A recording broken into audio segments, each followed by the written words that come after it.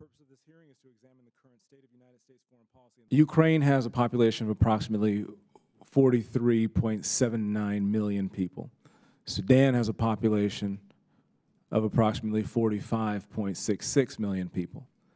Yet the non-military assistance that has gone to Ukraine is 12.4 billion, and the humanitarian assistance to Sudan is 620 million. I've heard things like we need to do everything we possibly can. But what I see is you have almost identical population sizes, but 20 times the commitment financially to the people of Ukraine than the people in Sudan. Are the lives in Sudan less important by 20 times? And if not, how are we going to address that gap? My contacts with the Sudanese people tell me that they believe that we are the best friend to the nation. It is not Russia or China who showed up to try and help end this conflict.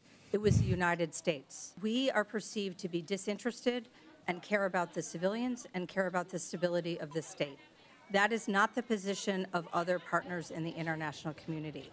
The strength we have is that they want to have a partnership with us and they want our help to resolve the conflict.